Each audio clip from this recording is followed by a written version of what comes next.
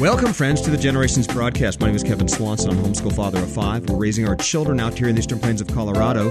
During the decline of Western civilization, the breakdown of faith, family, and freedom, the breakdown of education, the breakdown of the character of the nation, and inevitably we're seeing a breakdown of our systems because of the breakdown of the character of the nation. That's kind of the core issue.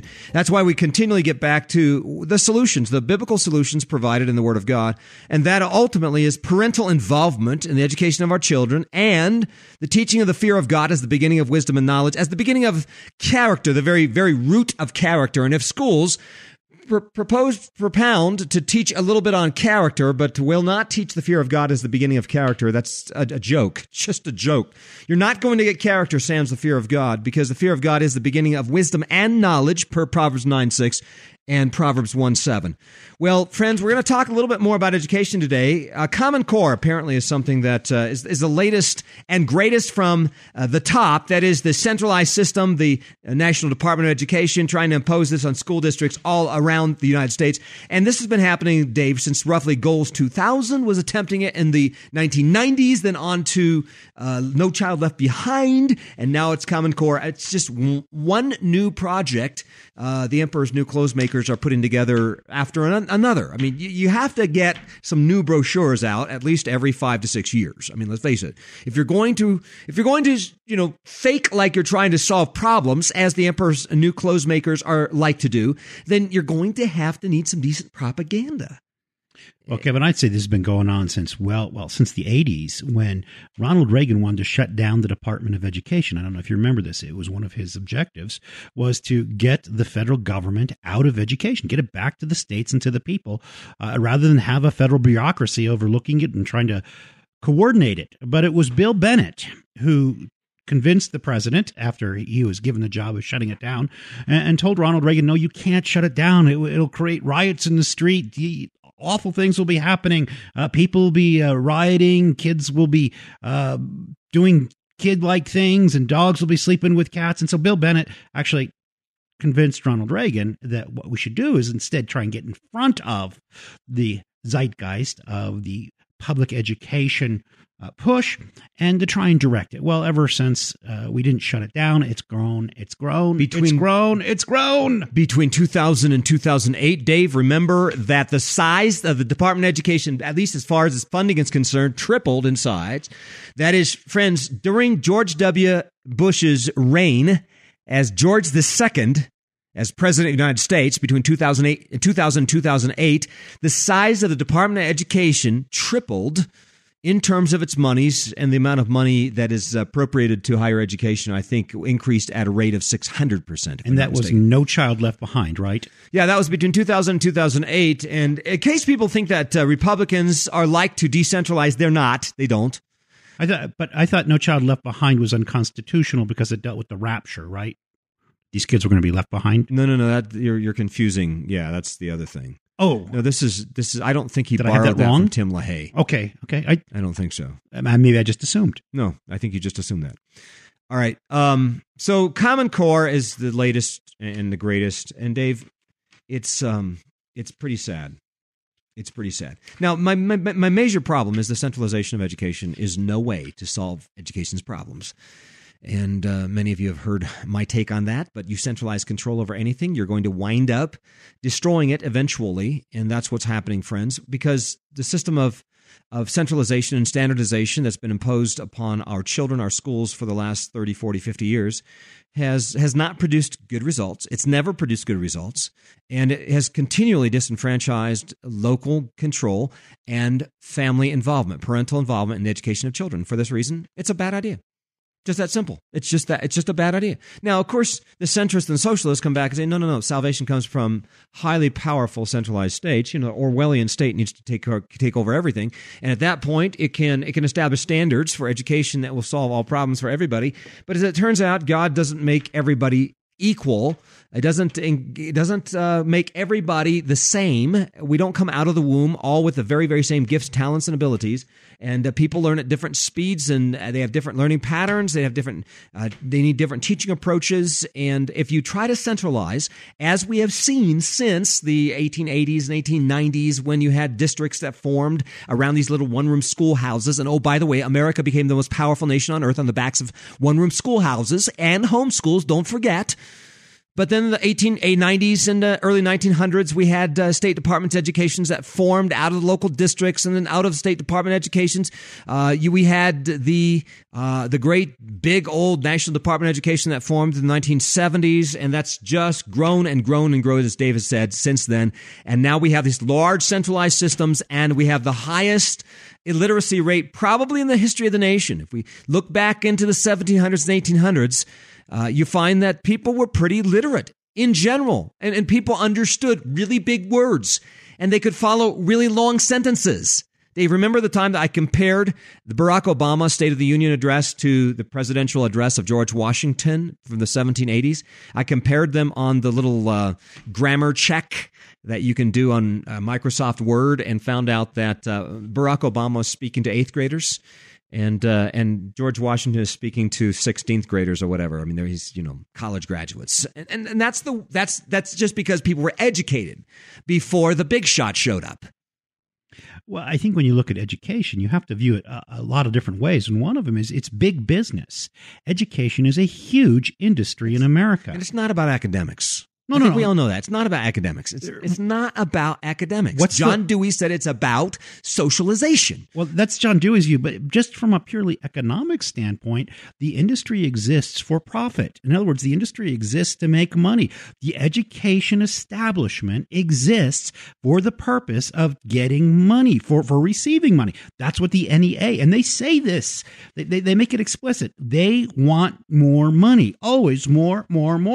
And how do you get more money in the education establishment? Well, you can't have poor people paying for private school. They don't have the money. But you can have cities and counties and states paying more money per student in order to enrich those in the education establishment. So as a business model, it's a model where the metric, that is the success, has absolutely nothing to do with the profits. That's a recipe for disaster.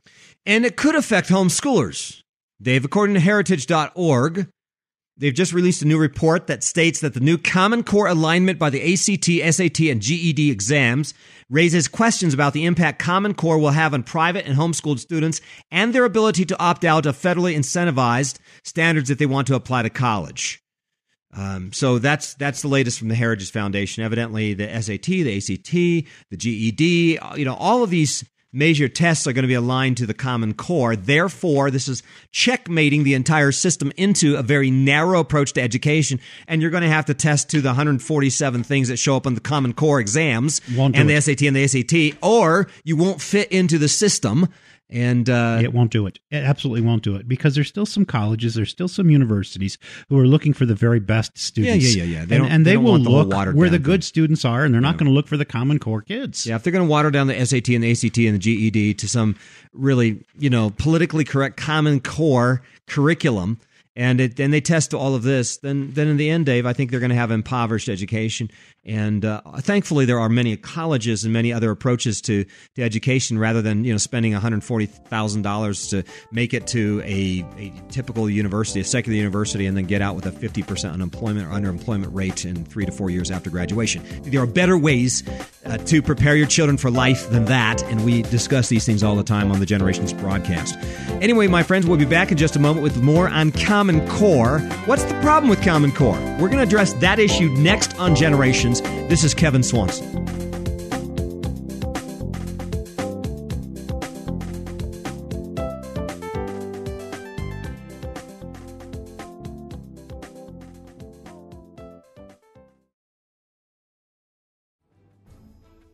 Folks, one of the passions we have on this radio program is to see a Malachi 4 revival in the hearts of fathers and sons across America. I believe this is the catalyst to the restoration of faith, family, and freedom in the 21st century. And that's why we are sponsoring our Father-Son Retreat in Colorado. And folks, we have selected the most inspiring, visionary speakers we can find for this Father-Son Retreat. And you will enjoy inspiring talks, Father-Son Olympics, hiking, swimming, sports, and most importantly, time away with your son in the Colorado mountains.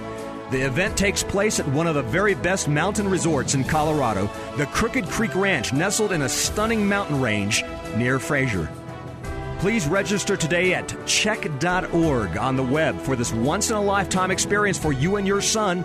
That's check.org on the web, chec.org, or call 877-842-2432. That's 877-842-2432 to be a part of the Father-Son Retreat.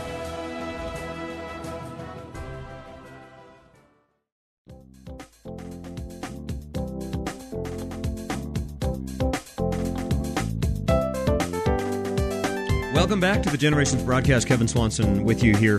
And ladies and gentlemen, I've been involved in education for a long time. I've taught in public and private schools. I've taught in college. I've been involved in the homeschooling movement for now about, probably 44 years. But as a leader in the movement for roughly 15 years with Christian Home Educators of Colorado. So I'm interested in some of these education issues. I think the ultimate battle for the future, the battle for the hearts and minds of the next generation happens within education, probably more than anything else. And the other side's been winning for a long time because most Christians don't engage the battle in education. They don't want to talk about it. They want to hide their head in the sand. They don't want to deal with it. And so they just send their kids out to public schools and hope and pray that something turns out, kind of, sort of. Okay, but we don't do that in this program. We talk about education a lot. And here's Common Core. According to Phyllis Schlafly, it won't make kids any smarter. This is something she wrote just a month or so ago. The CC English standards replace about half of the readings and literature with informational materials.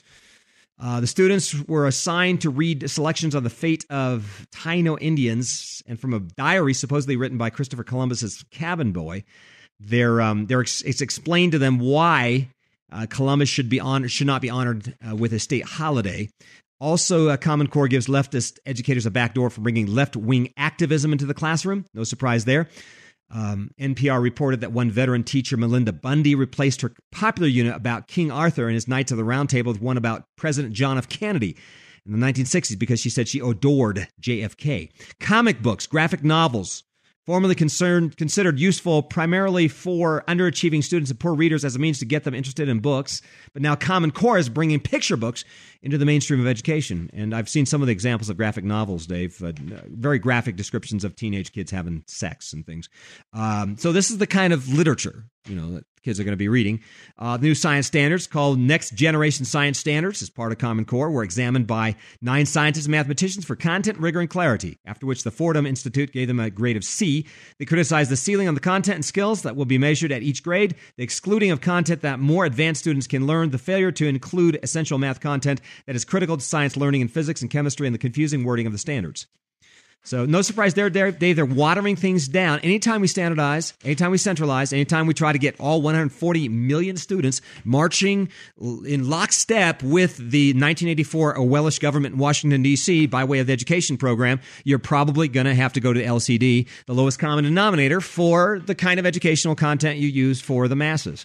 So unless you will tailor-make the education for each child, which homeschools can do, unless you say, hey, we're going to maximize on the individual talents and abilities that God has given each of our precious children, and we're going to determine that by way of hanging out with them and for over a period of 4, 5, 6, 7 years, get to know them, get to know their learning styles, get to know what they're good at, what they're not good at, and tailor-make the education for that child. Unless you do it in the homeschool environment with 4 to 5 kids at a time, friends, this whole idea of mass-producing kids through a massive centralized standardized system is going to render junk at the end of the assembly line. I'm telling you, that's the way it happens. I worked in manufacturing as a quality manager for a long time, and one thing you know about quality is if you're going to get quality material out of the black box, you better make sure that everything going into the black box doing the process is sized and shaped exactly alike. Otherwise, you're going to get junk out the other end. So if you're in a black box education, you got to make sure everything coming into the process is sized and shaped and thinks exactly alike. If it doesn't, you're going to get junk out the other end. And that, my friends, is what is going to happen with our education systems and has been happening for multiple generations. You violate the principle of individuality and you are going to be in a heap of trouble over a long period of time, and a lot of kids are going to get ground up and spit out, and there's going to be a lot of illiterate kids as a result of a standardized and centralized system, and this is exactly what we're seeing. Hey, Dave, here's one more example. Apparently, they're tossing out Beowulf. Beowulf's no good anymore as part of the standards. Proponents of evolution, man-made climate change are ecstatic about the new Common Core science standards. Okay, it's not rigorous in terms of science. Okay, it's not rigorous in terms of science. They're not teaching the good chemistry and physics or the math appropriate for it, but they're also teaching the politically correct stuff. And it just makes the liberals so excited. Think about what Al Gore is going through right now. So Dave. they replace science with science fiction. In that way, they've brought in the whole literature curriculum at the same time. It's more fun, yeah. You know, you're right. You could just watch good point. episodes of Star Trek. And, sure. And that would count as both your math and your science fine arts. Fine arts and literature and everything. Yeah. Right. Yeah. Yeah, exactly. If only we could find those crystals that we could build our warp drive with. Kevin, the United States, it's no secret, is doing horribly in those areas of dominion in which our economy is very much dependent, math and science. We're doing horrible against the world in math and science. You want to know who's doing better in science than us? Singapore, Taiwan, Japan, South Korea, England, Hungary, Czechoslovakia, Slovenia, Hong Kong, and Russia. I know. Yeah. Okay, now what does that tell you? These are like third world countries. Some of them, not Japan, but some of these countries are roughly third world nations, and they're doing better than we are in math and science. But when our economy we've got Common Core. We got Common Core. When our economy right now depends on things like computers and smartphones and information, and we're at the bottom in real science. When I'm talking about real science, I'm talking about the chemistry used to build those chips that go into the PCs and into the smartphones. I'm talking about the physics required to move electricity from one place to another. I'm talking about engineering. I mean, real sciences, not once upon a time a rock turned into a prince kind of science, but the kind of science where you apply a voltage to a conductor and you get a voltage and a current at the other end, and you can do some work. Yeah. You know, work being kind of important. We're also doing just as badly in math. Now, why are we doing so bad in science and math? Could it be that our education establishment is not made up by people who are good at science and math? Well, that and the fact that that's not their goal. Dave, you know that's not the goal. The goal is properly socialized minions. That's the goal. Properly socialized minions. But they're minions who are bad at math, which is the only way you're going to end up with a $20 trillion debt or a $24 trillion debt, depending how you calculate it. Dave, I mean, I think when it comes down to it, the nation is committing suicide. I mean, I understand that a lot of people out there are saying, now, they don't mean to be committing suicide. That's not the intention. You know, economically, socially, educationally, our nation is not about committing suicide, but I'm arguing the case, friends, that's what's happening. We're committing epistemological suicide when we're saying there is no basis, no absolute for truth or reality, or there is no ultimate telos or purpose for life. If that's being pounded into the brains of tens of millions of kids sitting through secular philosophy classes and their undergrad and their grad college classes, when they finally realize that the underlying epistemology of the system out there is no purpose, there is no absolute, there is no reason. There is no basis for language. There's no basis for ethics. There's no fundamental basis for anything. And at the end, friends, you wind up with people self-destructing when it comes to their own educational standards. Self-destructing when it comes to a purpose for continuing on and building empires and providing for future economies. Why else are we going into $100 trillion of debt? Dave, we interviewed Dennis Peacock a couple of days ago, and Dennis had a meeting with a bunch of high-up economists somewhere in the United States. A lot of these people, he said, the common names of big shots, and they all came together, and they're talking about the future. They say, we have no idea what's going to happen in the future. We're in uncharted territory now. Never been in $100 trillion of debt before. I don't know what's going to happen now. Never gone 187 miles per hour up against a iceberg before. I wonder what happens when we go kaboom. Well, like they say, when you jump off the building, it's fun. Yeah.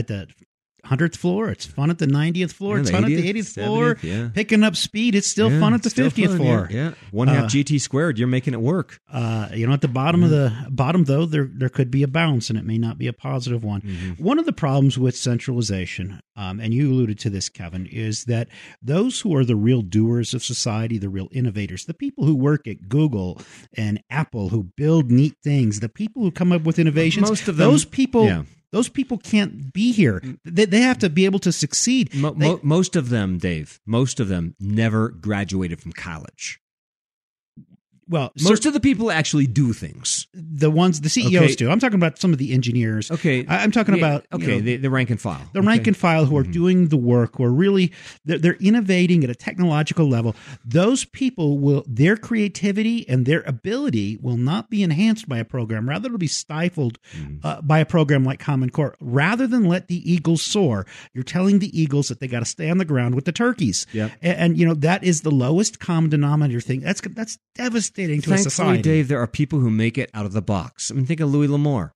He gets bored of school at 11 years of age. He gets bored of school and he travels the world and becomes the most famous novelist of all time. He sold more, according to my Guinness Book of World Records, he sold more novels than anybody else. Traveled the world at 11 years of age. Got out of there. And you think about the guy who developed the lights, Edison, Thomas Edison. I mean, he was in school till he was 10 or 11. Got out of there. His mom gave him a chemistry set, and at 16 he had his first patent. I mean, Dave. Thankfully, some people get out of the box. I'm so thankful some people get out of the box, because when they get out of the box, when they realize that it's not a one size fits all approach to education. And they get out there and start applying the things they've learned. This life integration element of education is so vitally important. I bring it out in my book, Upgrade the 10 Secrets to the Best Education.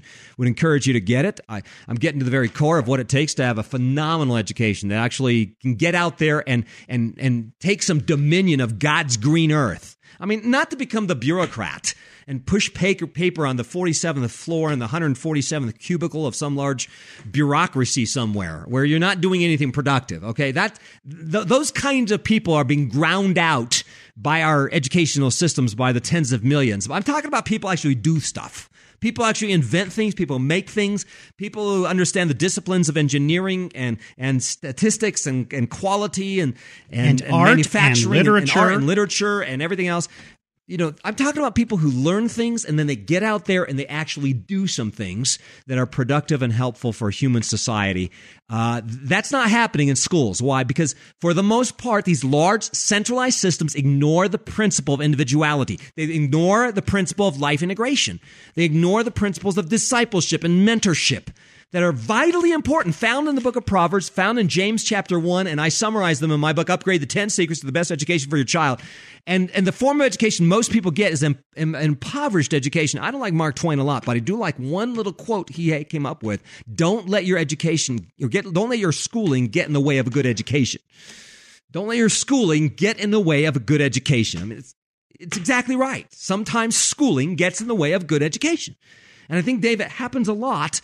And largely because not every kid is made to sit down there bolted to a chair for 6 hours every single day and learn in the same pattern as dictated by Bill Bennett and the National Department of Education and the Common Core. Exactly, Kevin. People learn things differently. They learn different ways. They learn in different processes. Some people will learn it out of a book and then they'll be able to apply it. Some people will learn it in a lab first. Some people will learn inductively. Some will learn deductively. We talk about modes of learning. But, there is this one school. It's called the School of Experience and the School of Hard Knocks.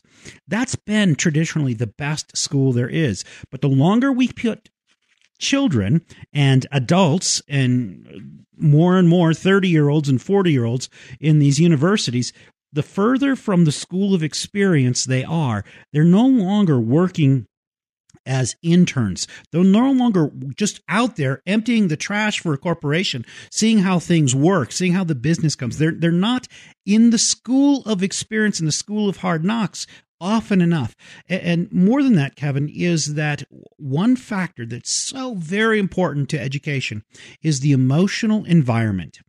The emotional environment is the great factor for a child's ability to relax enough, feel comfortable enough to try and learn new things, including failing.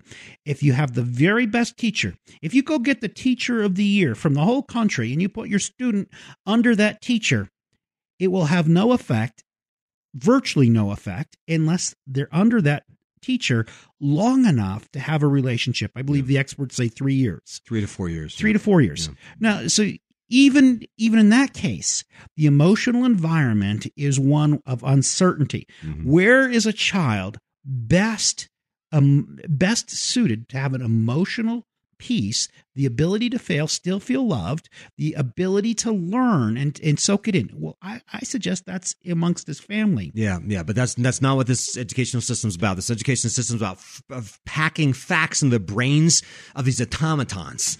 You just force the facts in like you're forcing facts into a hard drive. There is no relationship. There's no life integration. There's no principal individuality. You just get 40 kids in a classroom and you force 1,247 facts into their brains, disconnected facts. It's always better if they're disconnected facts, so they're effectively useless when they get out into the economy. And you call that education. It doesn't do any good, and it ultimately will break down empires. Dave, here's an example to break down the empire. Here's an expert for Common Core. She's getting up and explaining it to some folks out in Grace Lake, Illinois. And here's her quote: "But even under the new Common Core, even if they said 3 times 4 is 11, if they were able to explain their reasoning, explain how they came up with their answer, really in words and oral explanations, and they showed it in a picture, but they just got the final number wrong, we're more focusing on the how and the why." Okay, so now she goes on and says, yeah, it's probably good to get the right answer, but that's not the real thing. Really what it's all about is how they came up with 3 times 4 is 11. I can do that. Because the method is way, way more interesting in a pragmatism, a philosophy of pragmatism than the end itself. I can do this. The end is not important. I can do this. Okay. I just have to work in the base 11 number system, and the answer is 1, 1. Okay, well, there you go. And I'm right. Yeah, there you go. Okay. And you're right, yeah.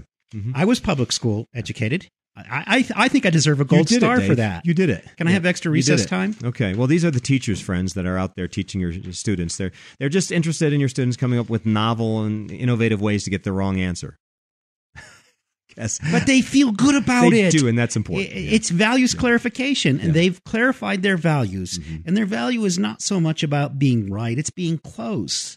Mm-hmm. What's a couple $1 billion or $1 trillion amongst friends? Dave, here's another story. I know it's somewhat disconnected, but here's a Georgia school that's keeping a display up called the God is Dead posters. The God is Dead posters staying up in a Georgia high school, Alcovy High School. And apparently it's from Arthur Miller's play, The Crucible. It made my daughter uncomfortable. Crystal Mitchell, a student's parent, told myfoxatlanta.com, if my child can't pray in school and they're taking religion out of school, for this to be plastered on the walls of school is a huge concern for me. Now here's my question for Crystal. Okay. They can't pray in the school, can't fear God, can't worship, can't thank God, can't have any religion, can't have any God in the science and the history classrooms. But now she's all upset about the God is Dead posters. I mean, come on, Crystal. I mean, come on. You sent your daughters into these institutions, these religious establishments that have established the case that there is no God, and their metaphysic does not allow for a God.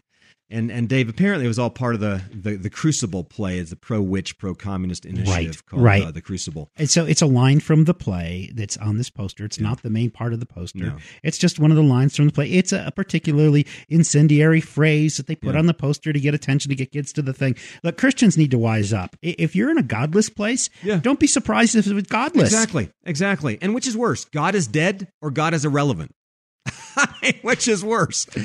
God is dead or God's totally irrelevant? And if God's irrelevant, then God's not God, okay? Then you don't have to declare God is dead. Yeah. The more they're saying God is dead, the more they fight the presence of God, the omnipresence of God, the more they're acknowledging that they're fighting something that must be real and threatening to them, the more they're acknowledging God, and they're just confessing that they're a fool. It might be more helpful for them just to ignore him and to say God's irrelevant, which is really ultimately what the schools are doing all the time. Get your kids out of these schools if they do not fear God. Okay? If a school doesn't fear God, get them out. If the teachers don't fear God and teach the students to fear God as the beginning of wisdom and knowledge, they're bad teachers.